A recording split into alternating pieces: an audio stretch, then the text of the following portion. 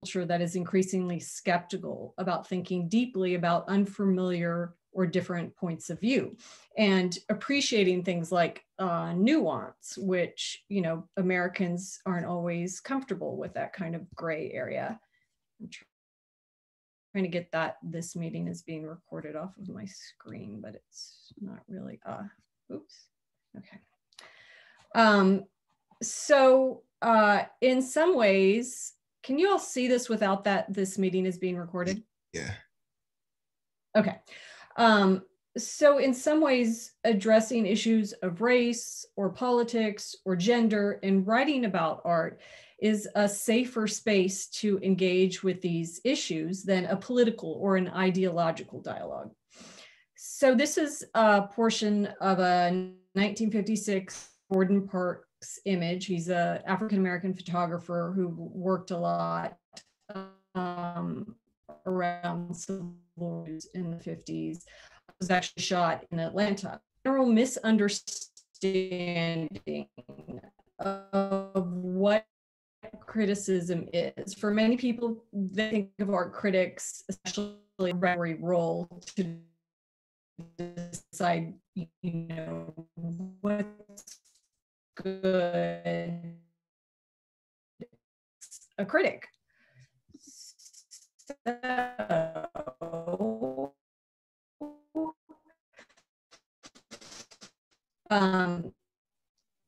shows that art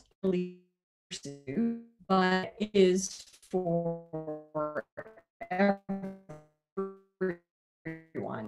It has left all of us about it.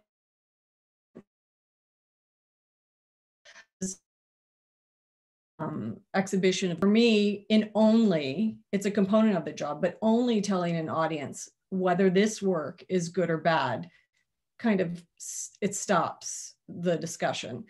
So in a case like this, reviewing a photography show of Gordon Parks' work, it's often a better story to talk about Gordon Parks through the lens of race in America and how his work takes images, you know, in the segregated South, and how he made those images for Life magazine, and how the images he took in the 50s actually give us a window, but show us the impact of these issues.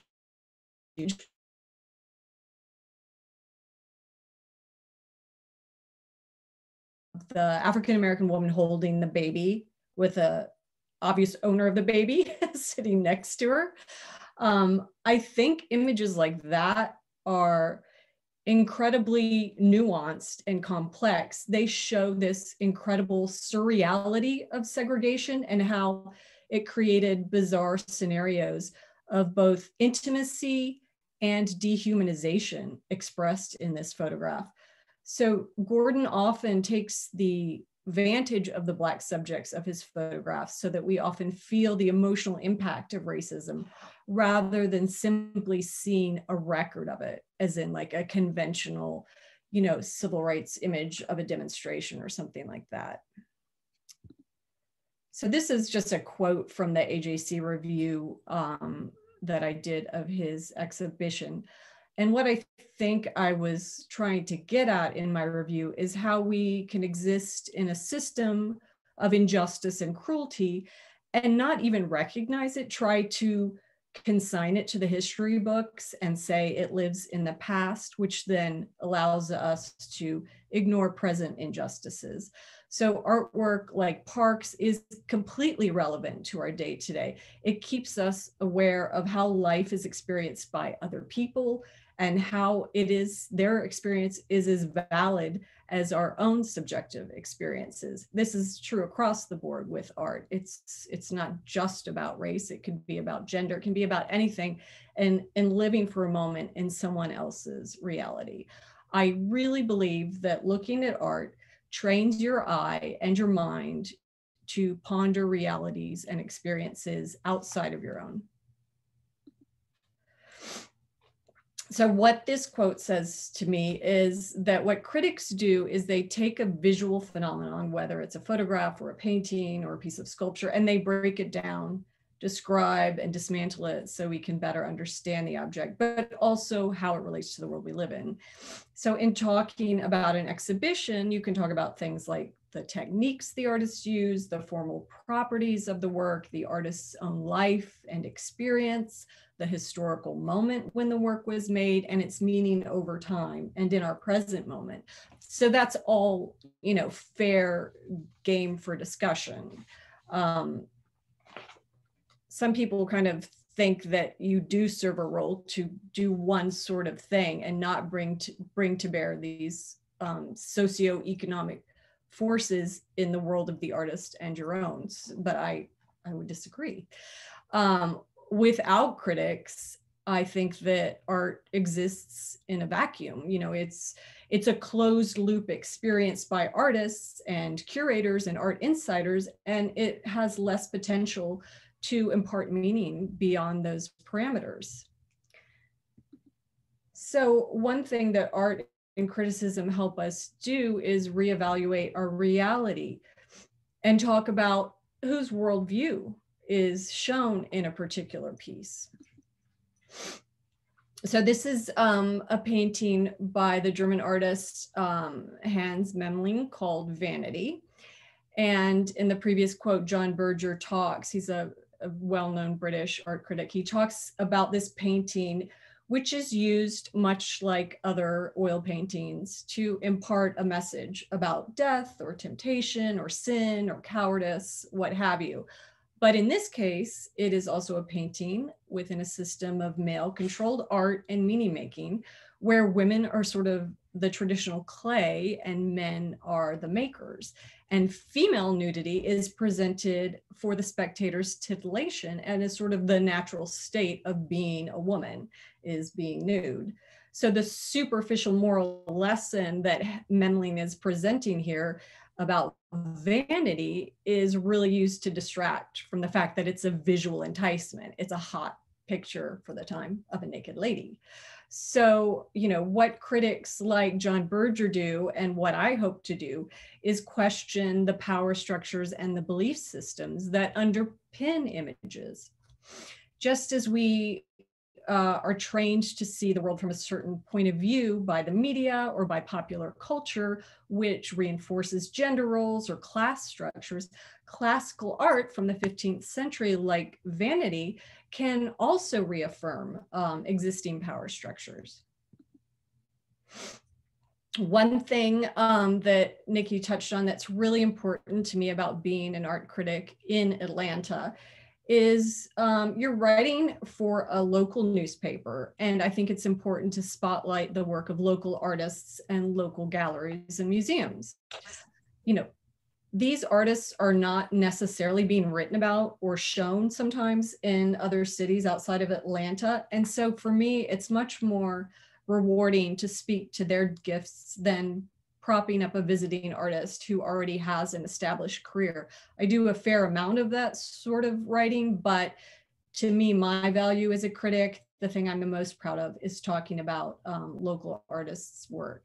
So my writing also takes into account Atlanta as a place and Atlanta's unique history, the circumstance of living in the South, and of artists making work outside of the major art centers of Los Angeles and New York.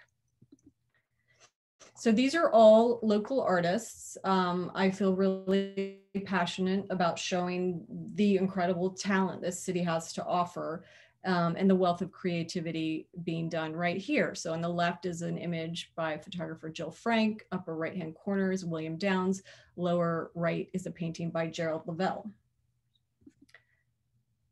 This is a montage of work by Sheila Pre-Bright, Catherine Taylor, Angela West, again, all local artists. Artists in Atlanta like Sheila Pre-Bright are examining beauty standards using a mashup of a Barbie doll face and a real girl's face to comment on unrealistic beauty standards. And work like Angela West's on the lower right is kind of a part of a documentary series that she's done about her own father. It's kind of a study of the complexity and unknowability, the small surprises of his personality revealed in her photographs. So as a child with a dad, I totally relate to that work and that experience of your father sometimes being an extraterrestrial who you're trying to figure out. So those are all of those artists. This is another local artist, Unique Norman. She is doing a really interesting project, a strange, slightly terrifying examination of America's first ladies. And in the process, she's questioning the feminine ideal, the sense of proper or good behavior, American decorum and gentility represented by first ladies, and how that hides some of the uglier aspects of American life and a power structure whose existence requires a class of people be denied access to power. So Jacqueline Kennedy in this image, she's so synonymous with a kind of immaculate beauty and decorum. So this small gesture Unique takes of smearing her lipstick is really a way of subverting the system itself that defines femininity as only one kind of thing, and that holds certain women up as exemplars of femininity while denying others that status. So this is another image of a first lady, and she takes these photocopied images of ordinary, not famous, not first lady people, and she uses those to kind of complicate the image of the first lady to create these kind of organisms of anonymous bodies that cover and blot out the first lady. So for me, writing about art is about context. When writing criticism, I have to take into consideration where and how the artwork is presented, and how something like a painting by Jean-Michel Basquiat at the High Museum is essentially different than a piece of graffiti art on a downtown Atlanta wall, which is essentially different than a piece of public art created for a unique location. So I have to consider what feelings that placement might create in the viewer, or the artwork's legitimacy or illegitimacy in terms of the viewer, and how they should perhaps question what they see as art in the world. This is a battle that art critics fight daily. What is art? What defines art? So that's like a constant struggle to show that it's far more encompassing, I think, than people imagine. Also, how a work is presented in a space is a opportunity for discussion, whether that presentation is effective or flawed. And you can look online for my review of the current Banksy show to get my take on that. So I think as a critic, you are constantly considering the work of art itself, but also the artist's intentions in the work and what the artwork conveys outside of those intentions. So this is a sculpture by an Atlanta artist, Joe Perugine. It's called Brute Neighbors. You may have seen it as an installation. It was in the baggage claim area of Atlanta Hartsfield. They have since taken it down. But these insects are kind of mimicking the movements of the humans below, scrambling for their bags. So it was kind of created to exist in that particular site. And this is Joe's quote about the work and what it represents, which is one take on the work, his own interpretation of what it means. But I have also, with a long history of writing about Joe's work, I've also come to see his work as far more expansive. His work is often about human encroachment into nature, and also the kind of animalistic and brutal qualities of humankind that we try to deny in ourselves and kind of project onto the natural world. So these are myriad sort of meanings that you can apply to his work. And the context in which the work is presented can foreground a particular meaning. In this case, that's mad scrambling of the ants that echoes the mad scrambling of the people below trying to find their bag. That's all I have. I will say my mom did not like that, the ants art, just because it creeped out. But we didn't have the context like you were talking about. So we were trying to figure out what the heck does it mean, but now I can go back and say that's supposed to be us scrambling. So thanks for the context. It's a great piece. It's a shame that it's not really there anymore. Yeah, I remember that, traveling through the airport, seeing that. And then it's interesting to, so you already wrote about Banksy. We actually will be visiting that exhibit later in the semester and writing how we feel about the exhibit as well. What was your take on it overall? Well, don't read my review first then, but I will give you the elevator pitch. It's a completely surreal and weird experience to see an artist who is identified with subculture, with questioning sort of social norms, with working in a public space, wedged into underground Atlanta. And suddenly, you know, this sort of subcultural force comes within the umbrella of culture in a way that's very disconcerting. I won't even get into the issues of originality. The majority of the works are not actually of of Banksy. They are reproductions. They have very few original works on view. He did not authorize the exhibition. It's, you know, it's a complicated story, and I try to be fair and talk about the flaws in some of the exhibition strategies that the organizers have used. There are a lot of issues with the way they write about the work on their sort of titles and educational materials. But I also recognize that someone like Banksy represents something for like a younger audience. And if this show can kind of open them up to the idea of rebellion and fighting the power, then I'm okay with that too. So it's complicated, I guess, is my Well, we'll see what we get at, if anybody in the class will get that as well. I do want to leave time for questions for Melissa and Felicia. What questions do you all have about either one, covering art, covering music as an art form, as a journalist in general? Go ahead, Jonathan. Can you hear me? We can. I did have a question about art and then music as well, but for the art portion, what you mentioned that it's more of a democratic process, but at what point does it turn less democratic and more authoritarian? And I say democratic process in that I want it to be democratic. I want people to understand that art is not an elite pursuit. It is for everyone and everyone's interpretation. So I just feel like, especially in the South, I'm always fighting a battle because a lot of people are uncomfortable in a museum setting or a gallery setting. So I'm always being a little bit of an advocate for this work is for you. I think the art world is meant, and for many people, is authoritarian. I think they feel like critics and artists and museum culture is about telling them what's good for them and what to appreciate and what to denigrate. And I question that entire system because, you know, as I said, it's for everyone. Thank you.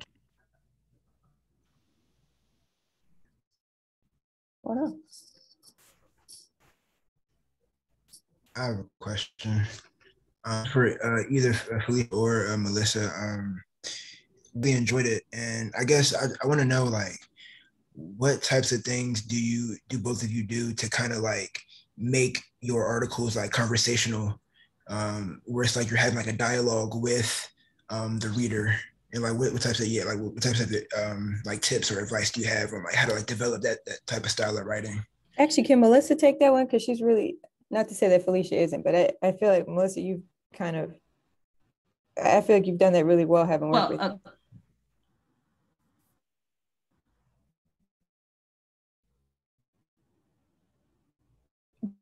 Happy birthday. You know, I have the best advice that I got from my mentor, Deb, who I talked about earlier, was to write how you talk. And she and I both had similar backgrounds in that, you know, my family's from New York. She's from New York. I'm Italian. She's Jewish. We both grew up with these very like chatty families, I guess you could say.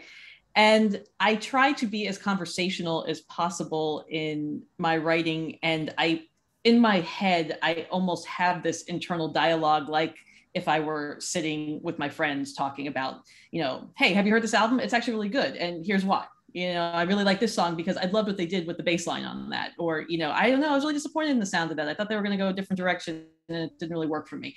And I try to take that and put it into words that sound a little more polished than what you might be saying when you're sitting and talking with your friends. But I always have that in the back of my mind. And sometimes I find myself, if I do find myself writing a review of something, and I think that sounds too mannerly, that doesn't sound like me. And I was actually really happy that when I came to USA Today a couple months ago, my first assignment, which was kind of out of left field, I was like, okay, they wanted me to review the new Doja Cat album. And, she's somebody that I'm familiar with as much as anybody, she's fairly new, but I didn't have a huge, wealth of knowledge about her. But when I wrote the review and my new editor said to me, I love your voice in this. And I just kind of went, whew, thank God that came through, because I was a little worried that maybe it didn't. And I was worried that I was going to be too hesitant to be myself because it was my first assignment for a new paper. So just be you, I know that sounds so simplistic, but you want to engage the people who are going to be reading you and make them feel like they know something about you. And when I was in Richmond for a long time, and then when I've been in Atlanta for a long time, when I would meet people out, at events or whatever, they would sometimes say to me things like, oh, you're actually exactly how I thought you would be from reading your stuff all these years. And that's always kind of made me feel happy. Like, okay, so I got that came through in what I was writing. Appreciate that. Go ahead. I would just say, to add to that, I totally agree. The critics I love have a very strong voice, and I follow them as if I know them because their voice is so strong. They're like a friend.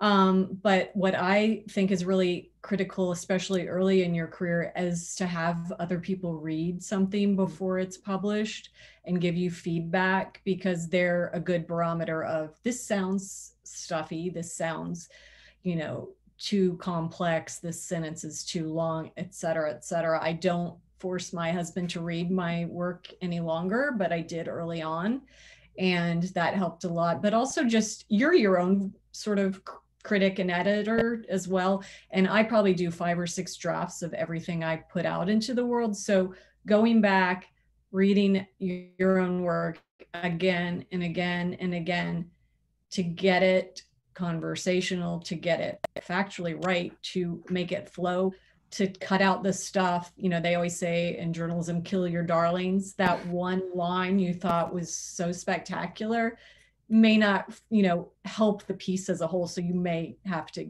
check that baby out. So that's just part of the process, I think. Yeah, I would definitely agree with you, Felicia, in being able to go back and look at what you said. Because when I talked about doing those MTV VMA recaps very quickly the other night, I was literally just like, this sucks because, and then I'd go back and go, oh God, maybe I should have written that. Maybe I should, but I didn't have time. I mean, sometimes, and it depends what you're doing. I mean, obviously if you have time to sit and write something and do a couple drafts, that's ideal. But when you're doing something on deadline, sometimes, you are just kind of go with whatever's at the top of your head, and you hope that you're not offending anybody, that you go back and cringe a little. I mean, I really cringe too much about stuff I wrote, but I was sort of like, well, I could have worded that better, or that could have been more polished or smoother.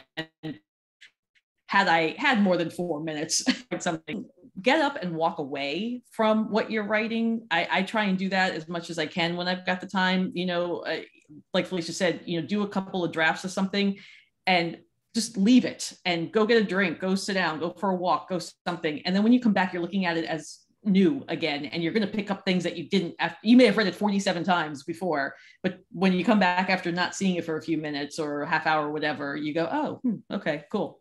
I didn't see that. Now I do. I do the same. I usually do my last draft before I go to sleep, and then I wake up early the next morning when it's really fresh to read it and find all of these weird things that I then have to redo. So I totally agree with that. Mm-hmm. And your experience of live blogging the Grammys sounds terrifying. Yeah, it was a little terrifying, actually. That was the fastest ever had to do anything. And I used to think I was pretty fast, but I'm really not compared to some of these people. Thank you so much. I appreciate it, both of you. Thank you. Sure. Can I ask one more question? Of course. For Melissa, with, I guess when you go to the concerts and all with music, where's the press box normally look? At concerts, we don't have a press box. That's a good question, because I did bring up sports writers who are funneled right into a press box. I am just given tickets. They are usually good tickets, I'm not going to lie. So they usually reserve, depending on what city you're in. If you're in a pretty big city like Atlanta, or when I was in Richmond, I used to cover stuff in DC, which is where I live, where I just moved a few weeks ago.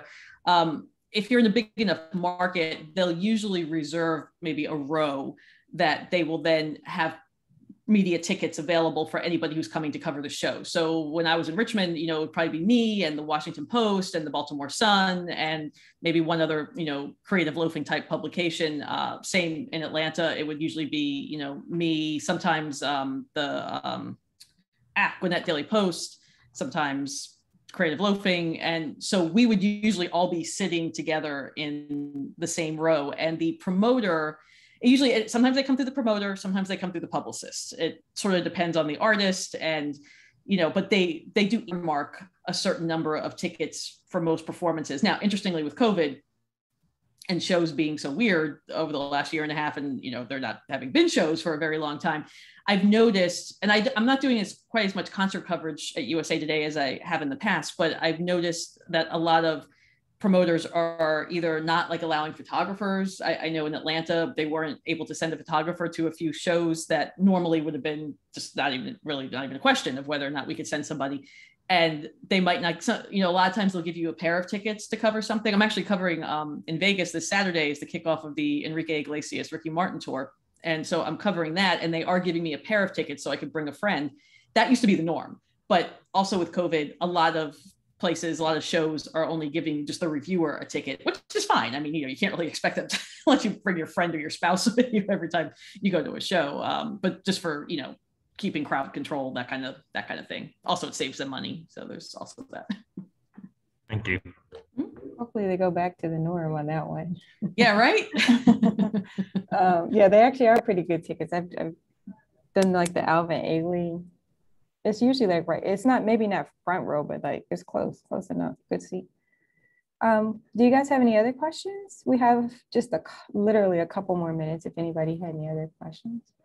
I hope you got a chance to really just take in what they said about being conversational. Can you guys hear me?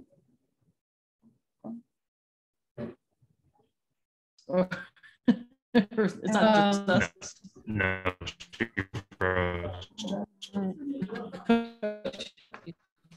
She froze. Frozen. Well, what I was going to say, usually they like you to be a place where you can either hear or see goes back, so you can have a pretty good vantage point of the stage, because they want you, of course, to write positive things about whatever it is that you're covering. So they're not going to make you miserable and put you in the last row of the balcony, because then you could very easily say, well, I didn't see that. How could you put me up there? How could I really see what I was supposed to be writing about?